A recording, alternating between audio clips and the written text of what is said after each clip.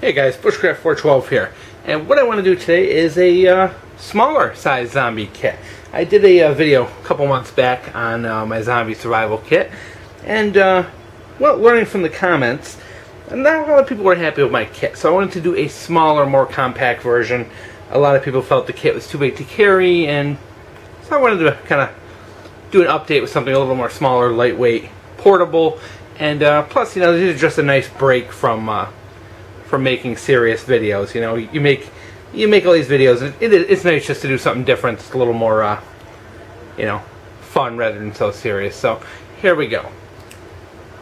We got the zombie apocalypse on hand. There's certain things you need. The gun.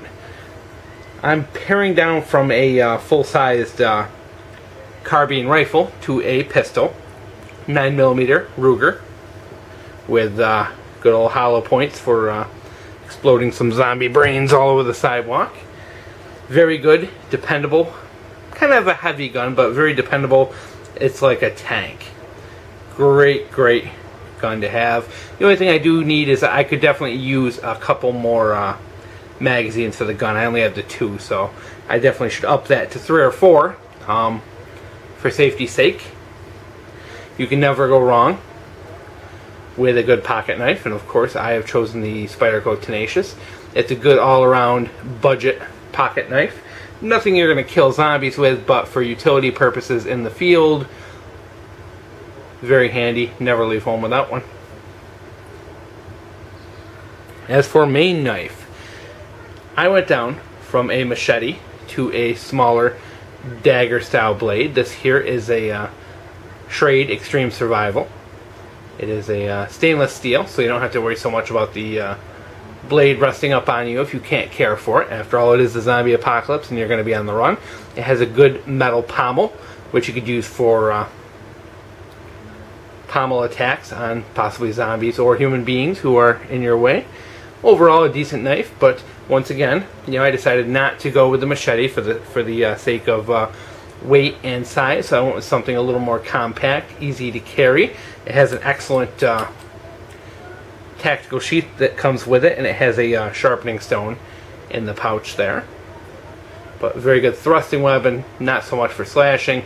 You really aren't going to be slashing at zombies, you're more going to be thrusting this up into them, you know, hopefully into the neck or head or whatever, just trying to incapacitate them. So I went with this. Not the best knife on the market by any means, but for $20, not a bad little knife. I like it. It's fun, and I wanted to add it into a video. Next, a very important piece of gear. The mighty Zippo. Don't leave home without one of them, and the little belt carrier, so you can keep it on your belt. You don't have to worry about losing it, having a hole in your pocket or whatever.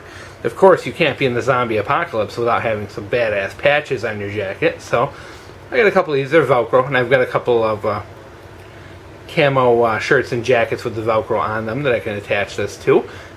Gotta look good in the zombie apocalypse. Can't be falling behind. Good flashlight, LED flashlight. Battery's a little dead on this sucker, but you always have to have a flashlight in case you need to go somewhere in the middle of the night. Good multi-tool is a must. This here's the Gearbest suspension. Use anything from gear repairs to wilderness survival to, you know, any utility tasks that you may have come across in the newly inhabited zombie world, because you're not going to be able to count on anyone else, and you can't bring a ton of tools with you, so you got to pack as many as you can into one small device. So a good multi-tool is a must.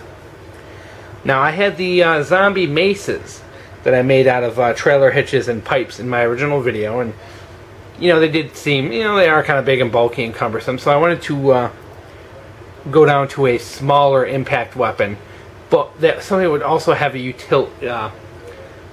utilitarian purpose, and the only thing I could think of that really fit the bill was a good old hammer. Think about it. Number one, this is an excellent zombie weapon. This will smash their brains like a rotten watermelon. You have a claw, which, do I even have to talk about that? That will make one huge mess. I picked one here with a This one here has a wooden handle, but I would highly recommend getting one with a metal handle, preferably like a one-piece maybe like a heavy 23-ounce hammer with a long handle, something like that. I don't know my hammer, so I don't know the exact name of what I'm looking for, but something more like contractor grade rather than this household one right here. Number one, you're going to be able to use this for defense against close-up zombies, and it's actually really easy to carry. All you need is a simple pair of cargo pants, and you can put it right in your cargo pants. And if that doesn't work, you can just take a little piece of paracord and make a like a belt loop and hang it from your belt, whatever you want to do. But great item. You can also use it for accessing areas. If you got to break into a building, you know, you can use it as a pry bar. So if you have to enter into buildings or escape buildings, it's a great utility item to have, and will be a great asset to your food gathering abilities, and also in your defense. So there is that. And of course, I did not show any food or water or anything like that. Come on, guys, do you really want to sit around and watch a video about me making a peanut butter and jelly sandwich? No. You want to see stuff that's going to basically take zombies' heads off. And here it is, my lightweight, small zombie kit for you to enjoy. Much smaller than the original. Probably about 10 pounds worth of gear right here. And she'll be able to help you out in just about any zombie situation. Hope you enjoyed.